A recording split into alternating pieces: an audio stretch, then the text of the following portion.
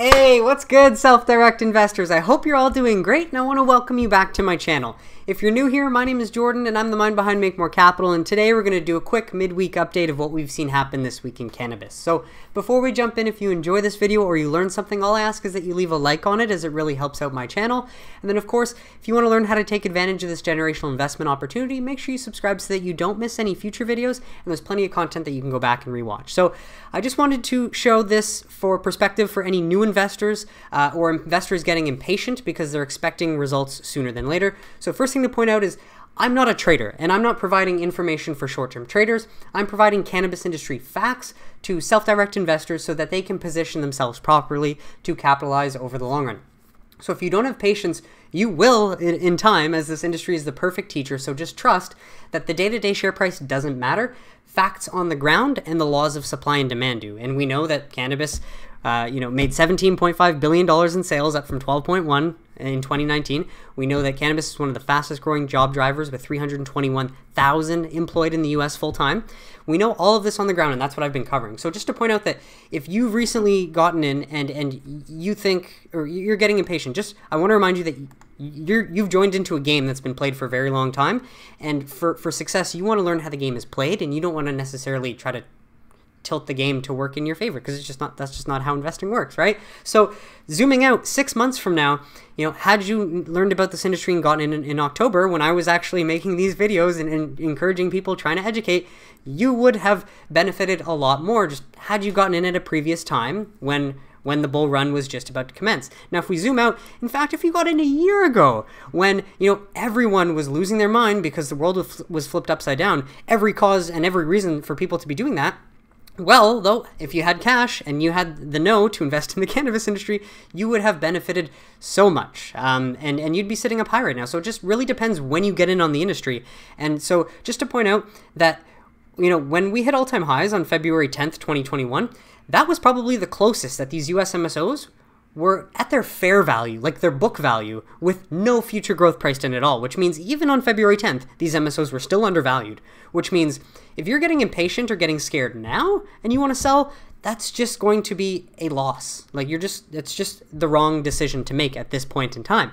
So just a reminder that as of right now, if you have cash, you should be trying to buy more shares if you can. And if you don't have cash, that's likely because you've bought. And now, if you had cash, you would average down. You don't. So you're like, okay, well, I just want to make sure that I do get that cash back eventually. And so just to zoom out again, over the last 5 years, a lot of this was from Canada and the hype of Canada. But as you can see, we hit new all-time highs 2018, 2019.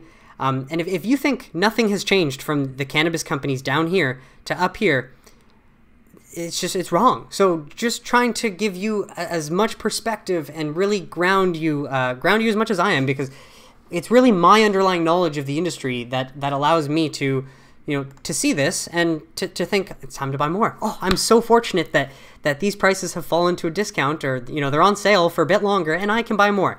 And so just want to remind you that tomorrow we have Cresco Labs releasing their earnings. I'm fairly confident that Cresco is going to put out larger revenue numbers than Green Thumb Industries, just based on the growth that they were seeing in Q3. So we're gonna have to wait and see until tomorrow, but that's what I'm expecting. And then we do have New York still to announce their plan for legalization before April 1st, and they're working hard for that. We'll cover that in a moment. So all of these factors are really happening on the ground. So again, folks, do not let the day-to-day share price dictate how you feel or what decisions you make. Make sure it's based on the fundamentals, because I think this is really just the calm before the storm. Now going forward, cannabis banking bill was reintroduced in the Senate with nearly a third of the chamber signed on so far. So that is great news. This is referring to the Safe Banking Act, and it was introduced in the Senate, reintroduced in the Senate, sorry, with nearly a third of the chamber as co-sponsors so far. It's a development that takes new light now that Democrats are back in control of the chamber. So the main thing is that the Senate version is being sponsored by Jeff Merkley, who's a Democrat from Oregon, and then Steve Daines, who's a Republican. So this is bipartisan, having a Republican and a Democrat bringing this up. Now, bipartisan, does it really even matter? No. But in politics, having one member from both sides seems like you're making progress, seems like a big deal. And so far, 27 co-sponsors besides these two seems to be a bigger number than we thought we could get in the Senate, as you need more than 60 to pass, right? So, or at least to pass smoothly without instances of without any interruptions. But in the House, the legislation has more than 100 members who've signed on as co-sponsors so far. So hopefully that SAFE can move very quickly through the House and then through the Senate. And the main thing is, where did it mention? With the Democrats now in control of both chambers of Congress and the White House, industry stakeholders are optimistic that the legislation stands a solid chance of becoming law this year. So that is a very positive development. Again, a lot of coulds and consider, but the Senate represents the bill's most significant obstacle last session under the GOP control. But now that the GOP is not in control, and banks have been lobbying for this, and it only just makes sense at this point because the existing laws seem just so out of whack as is so far. Very positive development there, and hopefully this can just get through sooner than later. And although they say by the end of the year, that would be better than not at all, right? I mean, just learn to be patient. Make sure you balance your spending cash well enough so that you don't need to dip into your investments, and be patient. That's how I managed to capitalize on Afria. And so as someone who's been in this industry since 2018, patience goes a long way. Now, this is a great interview with CEO Charles Bachtell from Cresco Labs, so I'm just going to play it for you. Just last week, New York Governor Andrew Cuomo said the state is close to moving on recreational use. Meantime, the Senate is set to take up the Safe Banking Act later this week, a bill which would allow cannabis companies access to the federal banking system and help eliminate the dangers of doing their business in cash. And so this tweet came out March 22nd, so 2 days ago at about 6 p.m. You might wonder, well, why aren't I seeing this on Fox News, on CNN? Well, they don't want you to know that all of this developments around cannabis is happening because they're right-wing publications. It doesn't mean that it's not happening. I'm trying to be as objective of a news source as possible. CNBC is one of the only mainstream networks highlighting this, but as she just said, New York and Governor Cuomo are working hard to get that done, and the Senate, or Congress, plans to reintroduce the SAFE bill. And each thing that she said, I'm going to touch on New York as we go through, and I'm also, I did just cover the fact that the Safe Banking Act did get reintroduced. So things are happening at the pace that people are saying they are. It's just a matter of finding, credible news sources giving accurate information and making sure you're basing your judgment off of that.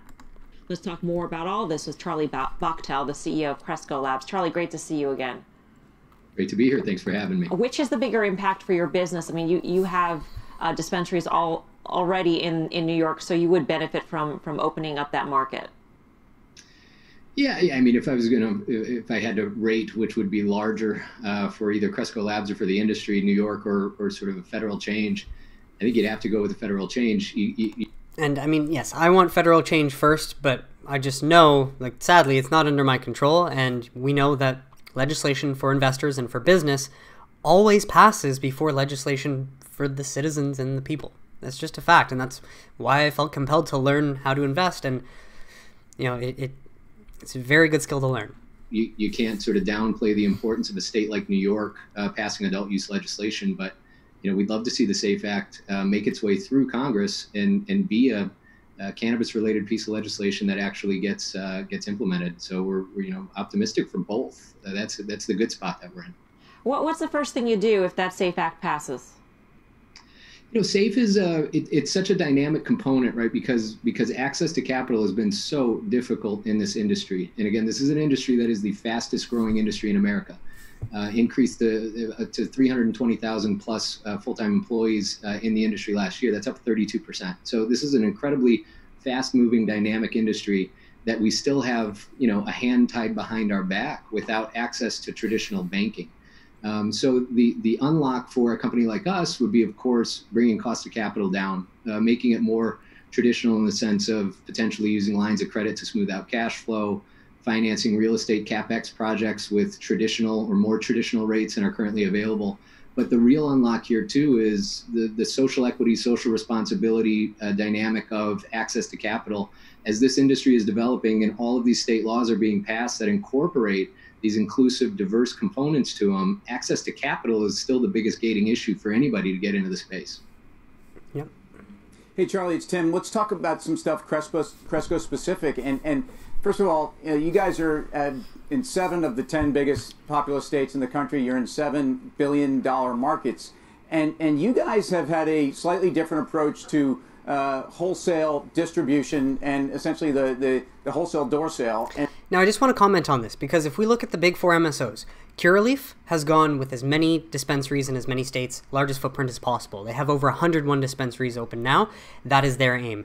GTI was to go into Illinois and dominate that state first and build out from there, but they also went with as many dispensaries and an increased footprint as possible. So they followed a similar model, and clearly they've shown that that is a great model and is profitable, and they're growing healthily with it. Now, if we look at Trulieve, though, Trulieve went one state dominant, and they focused on Florida mostly, and right now that's why they have more than 50% market share of Florida's medical market, which is why Trulieve is also very strong, and now they are planning to expand outside of states.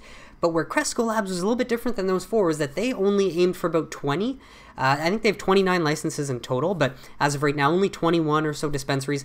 But their plan was to get dispensaries in the main states, so that includes Illinois, New York, Arizona, just based on when that legalization would happen. But so they have a much less amount of dispensaries and footprint necessarily, or store outlets, but they focused heavily on wholesale and the consumer packaged goods model, where, you know, in states where they are legally able to sell, they also have cultivation so that they can build up so they can create their products, package it, pre-made for customers, and what they can do is, if any dispensary is saying, hey, we're out of cannabis, we need it, they do the wholesale route and they just supply their consumer packaged goods as is. And so because they probably don't have as much cost on overhead, because they don't have 50 or 70 or 100 dispensaries, I'm really curious to see how this shift and focus on the wholesale, you know, growing as much cannabis as possible, making your products as attractive and as convenient or as good as possible, and then just sending them to dispensaries.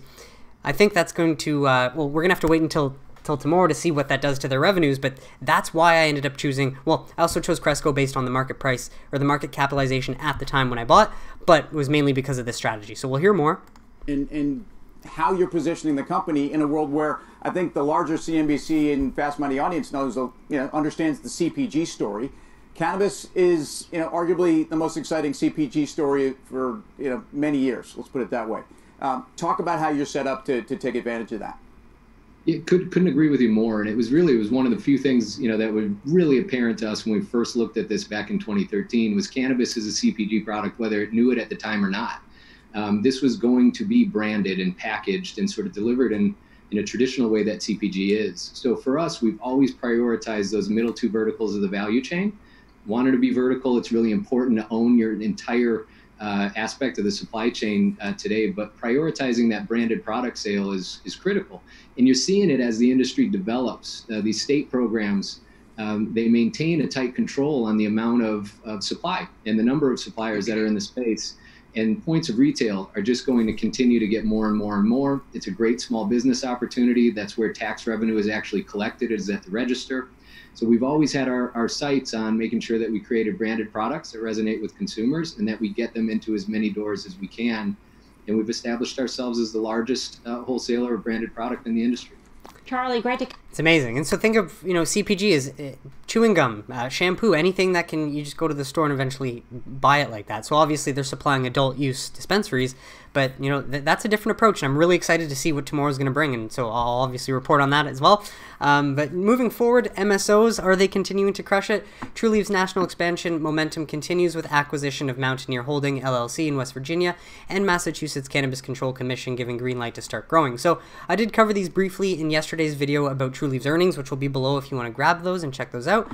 But basically just goes to show that, outside of Florida, Trulieve continues to expand. The Mountaineer acquisition positions Trulieve for vertical operations in West Virginia. Now, West Virginia doesn't have a legal medical market open and set up yet, but obviously in time they will, and then hopefully Trulieve will be ready for when that's set to launch.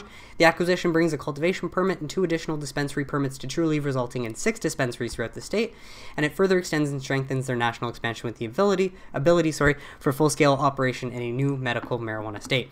And in Massachusetts, their Hoyle Lake facility allows for over 60,000 square feet of canopy as defined under Massachusetts regulations, so that they can grow, process, and their first harvest is expected in the second half of 2021. And what did it cost them to acquire all of this?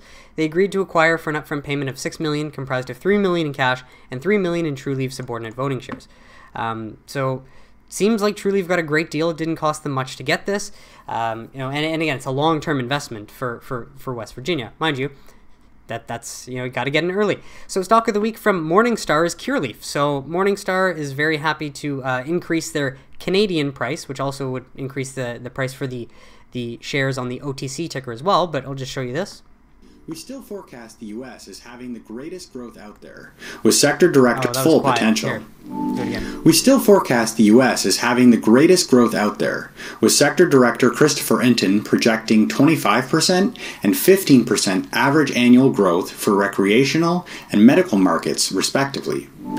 Okay, yeah, sorry. So a fair value of 32 US dollars, that must be something close to 38, 39 Canadian dollars. So that's a significant increase from where they're trading at now. So again, just goes to show that now all of these investment firms are saying, oh, they're too cheap. Now we got to raise their prices up here. And just a reminder not to get too impatient and let your worries dictate your decisions. Now, Columbia Care, according to Canaccord, reiterates $15 price target following their Q4 results. So in Canaccord's company update for Columbia Care, their analyst Matt Bottomley reiterates their 15 Canadian dollar 12-month price target. So that does obviously extend for the next 12 months based on what they're going to be doing in 2021. But last time I checked, I haven't checked recently, but Columbia Care was trading at about $8 or $7, so that represents a 100% price increase right there. And then just on to New York. So this is from Roth Investment Firms, from Todd Harrison. He obviously gets direct access to these and posts them, so I just try to share whatever we can get that might be relevant. But from Roth, Cannabis Industry Update, safe banking coming with New York close to legalization.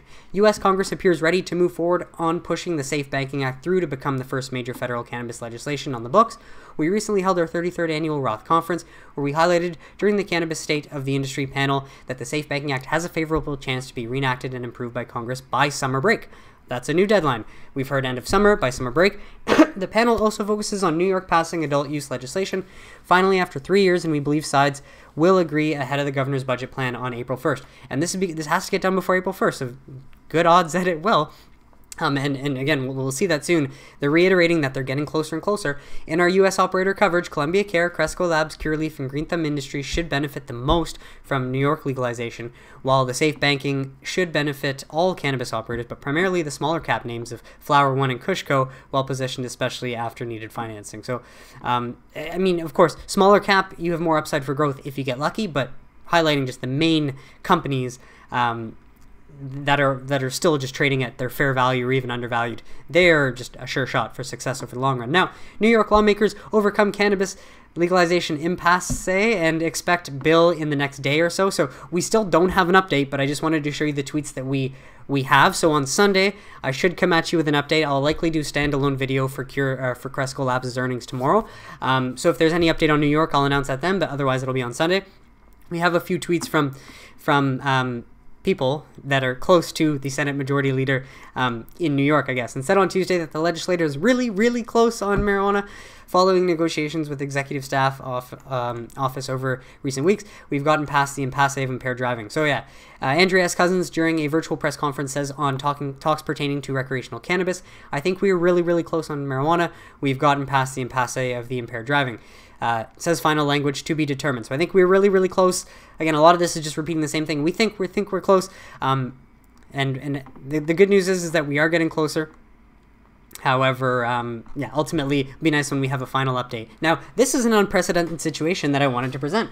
New Mexico legislative session delivers virus aid, but legal pot dies. And this was published on March 20th.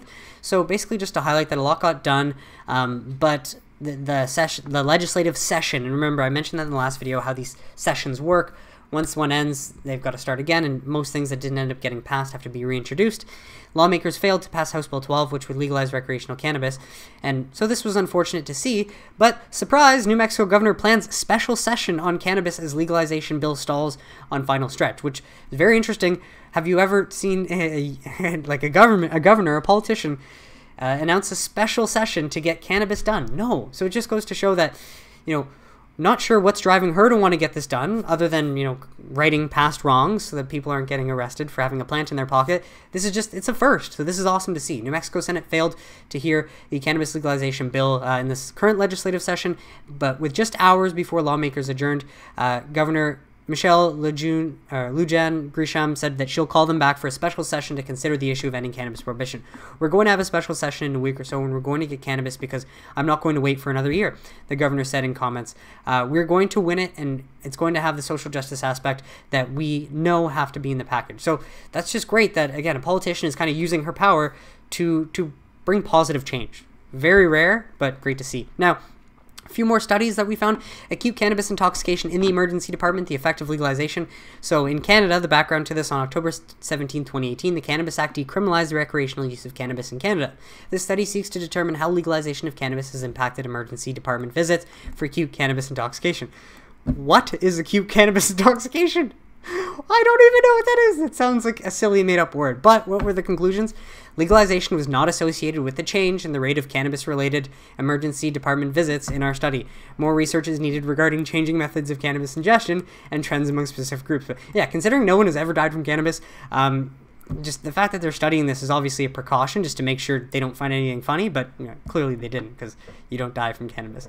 Anyways, I found that was hilarious. But a good thing about CBD, Charlotte's Web advanced a study on CBD. I know Canopy Growth is the only other one really doing their own studies with CBD as the main drug, but they advanced this through a landmark liver safety study, and the study results reaffirm the safety of Charlotte's Web hemp-derived CBD extracts. Now, I think this just should also be said that it probably posits for all CBD compounds that Charlotte's Web and 11 other companies supported the study to provide sound scientific data on liver toxicity to federal and state regulators, including U.S. Congress and the FDA. Researchers reported of the 839 participants, 0 liver toxicity or disease was detected, which means CBD has no negative effects on your liver, which is fantastic. Now, I'm not sure if it depends on how you use it, if it's inhaled or if it's taken as an edible.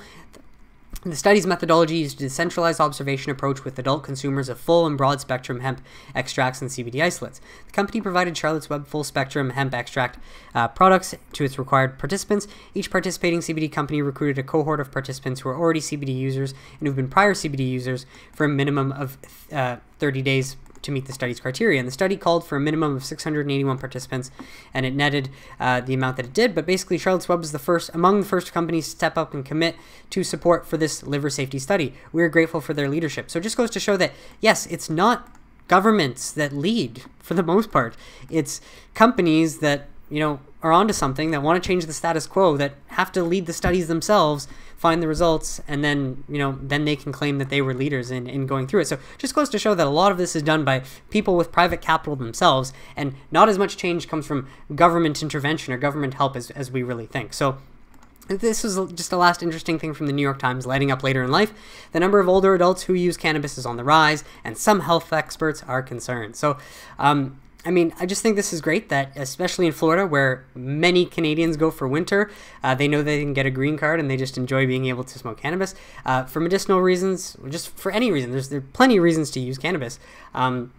But just wanted to point out that, why are health experts concerned? I thought about this. Obviously, if you don't know much about cannabis, then you're going to be concerned about it. But I'd say, firstly, for decades, health experts have been incentivized to prescribe pills to anyone with a complaint and a pulse. So that's one reason why they've just never looked at cannabis. And they don't know the first thing about it. Who does? Not many people do. Only people that are willing to look for the evidence and educate themselves. So let me show you something interesting. This article will be here if you want to read it. Basically just says more older people are turning to cannabis, and health experts are getting worried because we don't know what cannabis does. But actually turns out that there were many reports over the past. Well, it is often said that little is known about the psychological and physical effects of marijuana in the human user. That's simply error of fact. In addition to many hundreds of significant papers reporting cannabis research throughout the past century, an impressive series of official investigating bodies have reviewed all of the available evidence and have presented their findings at length. The most important of these official cannabis investigations are listed below. This is the 1894 British Raj Commission, the LaGuardia Commission, LaGuardia Airport, named after this governor that was also like, this is insane. There's no evidence that cannabis is really bad. We need to consider not criminalizing this or taxing it.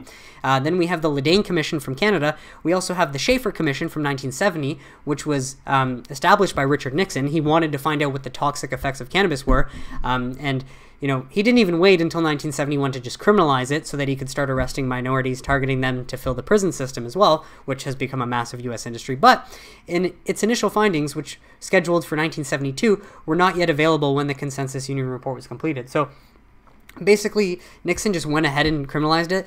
The report ended up finding out that, like, hey, yeah, there's really not much evidence that cannabis is toxic to the human body. But was Nixon going to allow that to change the policy he'd set in place? Absolutely not. because he's the leader of the free world. He can do whatever he wants. But I just want to point out that, this article, I'm going to go off this. We've chosen accordingly to summarize and review in some detail only one of the major studies, the Dain Commission. And I want to use the Dain Commission because I trust Canadians more than I would trust Americans on delivering the accurate information. Now, that's more of a joke than anything. The Dain Commission was just as valid as any of the other ones, and it's just really here. So that's what I'm going to use, but I'm just going to give you some of the facts that they found in the past and why I've just kept saying over and over that so much money has been wasted trying to find the harms of cannabis, yet we know that you haven't found harms. So it's just so unfortunate, and once money can be spent looking for the positive benefits or seeing what it actually does to the body, considering we have an endocannabinoid system in our own body, just there's so much to be learned, and it's just the fact no one knows about this that they immediately think that we don't know anything. And the Dain Commission, basically the findings and the conclusions of the Dain Commission are a fair sample of findings and conclusions of other studies. So if we go through, I want to just start right around here.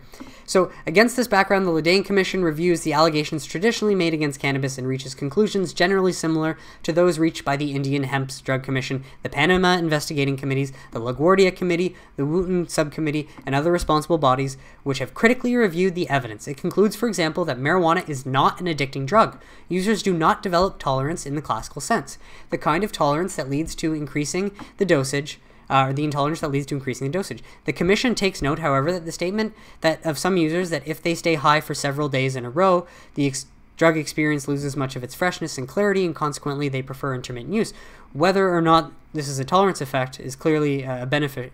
It is clearly a beneficent one. Now, which is great because the more you use it, your tolerance just builds over time. So it's not addicting, and it's not that you need more to have the same rush. Now, physical dependence on marijuana, the report adds, it has not been demonstrated. It would appear that there are normally no adverse physiological effects or withdrawal symptoms occurring with abstinence from the drug, even in regular users. Reports to the contrary from the East are suspect. Since hashish is smoked with large quantities of tobacco and other drugs in many Eastern countries, these mixtures could be responsible for the minor symptoms reported. Marijuana, it is true, may in some cases produce psychological dependence, but psychological dependence may be said to exist with respect to many other things in society, like television, music, books, religion, sex, money, favorite foods, certain drugs, hobbies, sports, games. Anyone can develop a psychological dependence to anything. So some degree of psychological dependence is a general normal psychological condition. The short-term physiological effects of marijuana use, the report continues, are usually slight and apparently have little clinical significance. Even overdose produces little acute physiological toxicity. Sleep is the usual somatic consequence of overdose. No deaths due directly to smoking or eating cannabis have ever been documented. The stepping stone theory that marijuana use leads to heroin use is stated, but given little credence. In Canada, it appears the heavy use of sedatives, alcohol, and barbiturates, rather than cannabis, has most frequently preceded heroin use. Yes, we know alcohol is the gateway drug. It's never been cannabis. And again, persons dependent on opiate narcotics generally have a history of heavy alcohol consumption. The same as noted in Part 1 of this Consumer Union report is true in the United States. The commission that takes notice of the fear that cannabis smoking, like cigarette smoking, might lead to lung cancer and other lung pathology. So it takes notice of this, but no evidence currently exists. It points out to support this view. Moreover, the quantity of leaf consumed by the average cigarette smoker in North America is many times the amount of cannabis smoked by even heavy users, which just means that heavy smokers will smoke a pack a day. Heavy cannabis user might smoke a couple joints. There's the amount of cigarette smoke consumed compared to cannabis is just a significantly amount more. And then, so yeah, the quantity of leaf, I just mentioned that. And commission adds, however, the deep inhalation technique usually used with cannabis might add respiratory complications, but there does not seem to be any sort of evidence to this. And sorry, I just missed this line. The present pattern by use of regular cannabis smokers in North America is more analogous to intermittent alcohol use once or twice a week than to picture the chronic daily use of a cigarette smoker. And so with respect to psychosis and other adverse psychological effects associated with cannabis, the Dain Commission report is on the whole quite reassuring. Although there are some well-documented examples of very intense and nightmarish short-term reactions, usually among inexperienced users in unpleasant situations and with high doses, so many factors, again, accounting for that, these cases seem to be relatively rare and generally show a rapid recovery. Although many regular users have had an experience with cannabis in which it was the same way unpleasant, freakouts are apparently rare. A Montreal psychiatrist of broad experience with adverse reactions to other drugs, Dr. J.R. Unwin, is quoted as reported in the Canadian Medical Association Journal in 1969, "I have seen only 3 adverse reactions in the past 2 years, all following the smoking of large amounts of hashish and all occurring in individuals with a previous history of psychiatric treatment or for psychiatric or borderline conditions." So people had preconditions, and it was just so rare. The U.S. experience, the Commission notes, has in general been similar.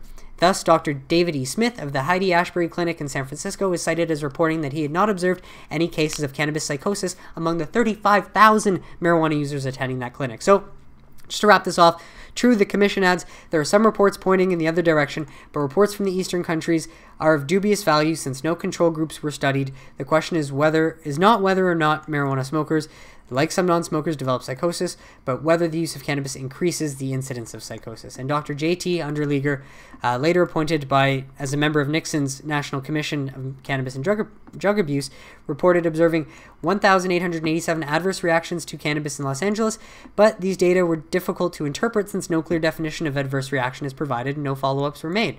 So clearly, follow-ups might not have been needed if none were made, but a few psychosis reported among U.S. forces in Vietnam may or not be traceable to cannabis use. They involved individuals who had consumed large doses of potent material under conditions of increased physical and psychological stress. Yeah, well, most were also doing heroin then because they realized once they got to Vietnam that it was not worth being there and that they got themselves into a mess because they didn't know what they were getting themselves into. Now, it is hardly necessary to invoke cannabis as an explanation for the few psychoses among soldiers, billeted in a distant land and fighting on foreign fields, to the extent that psychosis do occur on rare occurrences, on rare occasions following cannabis use. They appear to be a reflection of very special personality difficulties in the subject involved or the exceptional dose levels. So again, it's never usually cannabis. It is the subject or the person experiencing it, just like anything else. So I just wanted to show you all that because that was relevant. And, just by finding this, it was like, okay, cool. I can find all of these reports in one spot. So for anyone willing to look, can go find it. But let me know what you think, folks. Was that interesting for you to read through? Please, I suggest that you grab this link and read through it yourself because it's quite fascinating. And, that's why I'm so adamant on the fact that we know that there are no negative benefits because I've read most of the literature, especially for making the series Reality Check Cannabis in 2020 that I made. So, hey, if you can find holes in my thesis, please comment below. Let me know because I want to find out how I could possibly be wrong. But up until now, I have not been, and everything just kind of keeps adding to the momentum that we have behind us, leading us forward, folks. So trust that I think this week and this month has been the calm before the storm, and we will see the cannabis industry turn around, going forward. And again, long term, this industry is just getting started. So thank you so much for tuning in. If you enjoyed this video, please leave a like and subscribe if you don't want to miss any future videos. And I will catch you tomorrow for a special video of Cresco Labs earnings. Very excited, and I hope they're going to be good. Hope you all have a great week, everybody.